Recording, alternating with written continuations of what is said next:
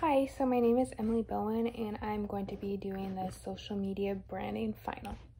First question is, please explain how social media contests can ultimately increase sales for a company.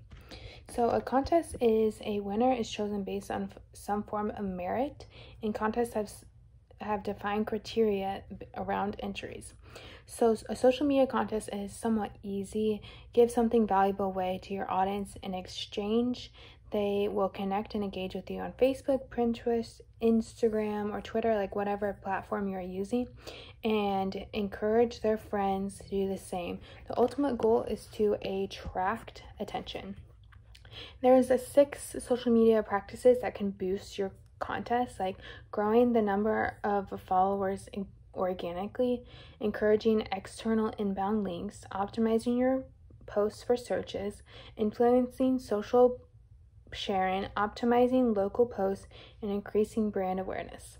So the more people that are following your company social media platforms, the more they'll see your brand, and the more likely it will stick in their head and they'll start to buy your products and try it out more.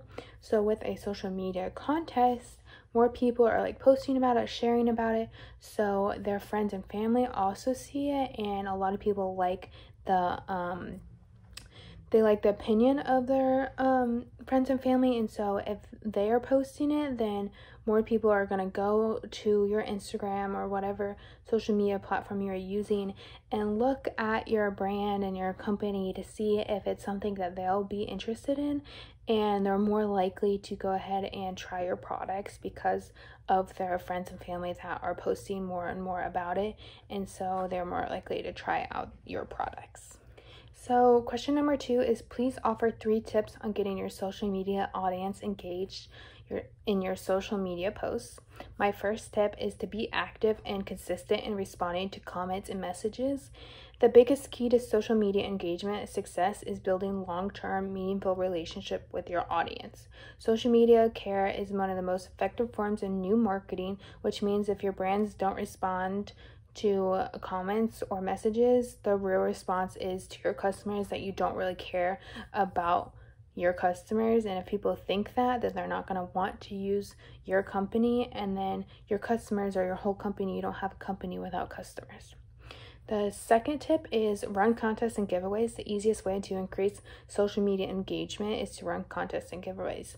You can ask people to take certain actions, such as visiting a landing page on your website, or you can get them to repost something so that more people are seeing that post and you get more people to your page, which ultimately can get them to buy your products. And number 2 is ask a question. When you post on social media, an easy way to engage your fans is to ask a question. Asking a relevant but fun question is a great way to get customers to leave a comment on your post. For example, like if you want to know what color of shirt someone likes best, you can ask that on your Instagram, and more people will see, oh, they're asking me, so I want to give my opinion. So then your engagement goes up because more and more people are actually commenting, and this also helps you see what kind of products and things that your customers want new, so like you can start to develop new products that your customers will actually want in the future.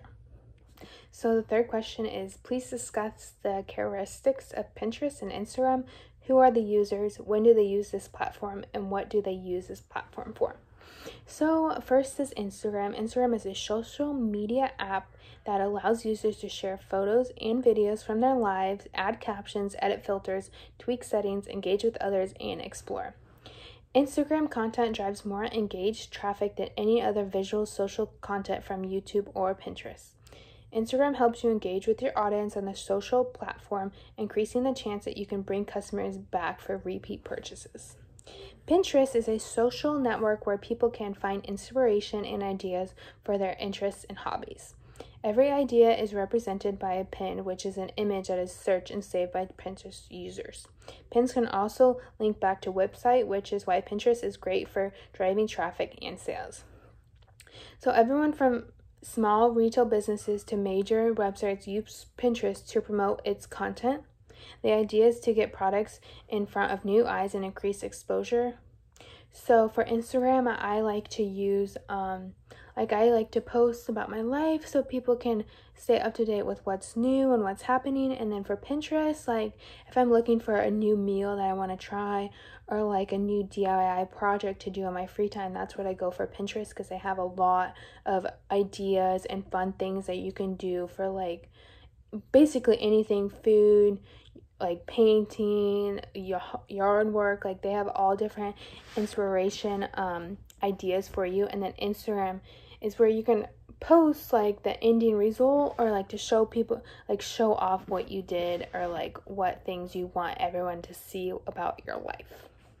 So question number 4 is, please discuss 3 content strategies specifically for mobile phones to increase traffic flow to your restaurant, bar, or retail store.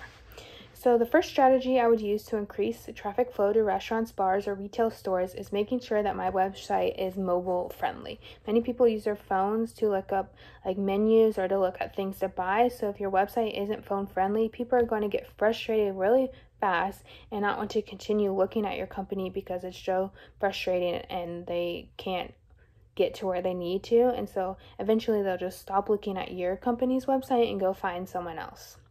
The second thing to do is sending out emails to customers with like to help them think about your brand and give them an incentive to go buy something.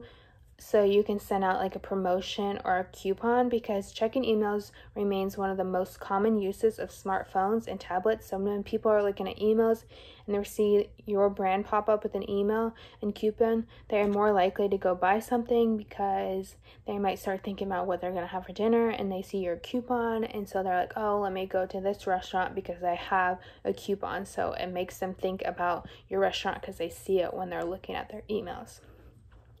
Another thing I would do, another strategy I would use is social media is very important for getting traffic flow to your restaurant, bar, or retail store.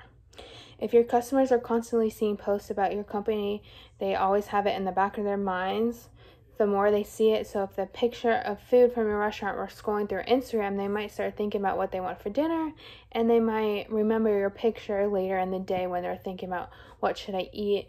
And if they remember it, then maybe they'll go and buy your restaurant food because they remember how good it was looking.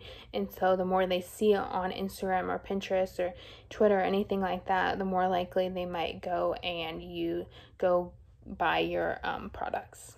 So the 5th question is, what is your response to the people who say social media is degrading the value of our youth?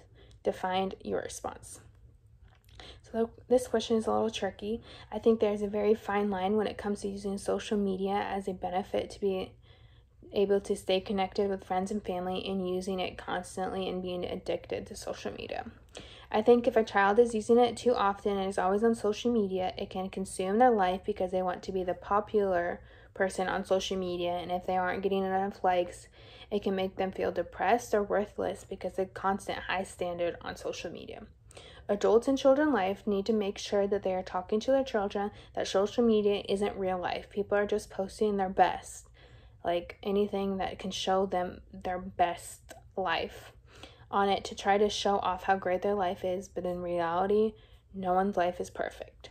I think there can be a good balance with being a normal kid and getting outside and playing with friends, but also having a little time for social media to be able to connect with friends and family that you can't see in person. But I think it should be monitored, and the youth shouldn't be sitting on social media all day because they'll become addicted and not want to do anything else throughout the day, which isn't good, because if they keep seeing everyone's best life, they're going to think they don't have a great life, which is not true. It's all about the balance and having a set time that they can have it and when they can't. That's all for the social media branding final. Thank you.